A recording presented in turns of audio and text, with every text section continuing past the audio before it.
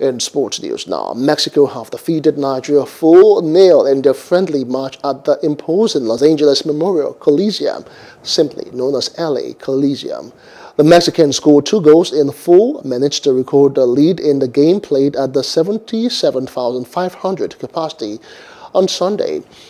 The match is one of the most attended games globally since the restrictions that followed the coronavirus pandemic, which broke out last year.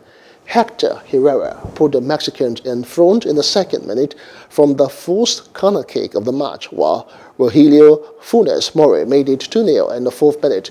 Although kept him onside as the referee awarded the goal despite calls for an offside by the Nigerians. Luis Rodriguez was shown a yellow card in the 14th minute for a foul on Anayo Iwala. He halted the Nigerian who was headed for a fast counter-attack.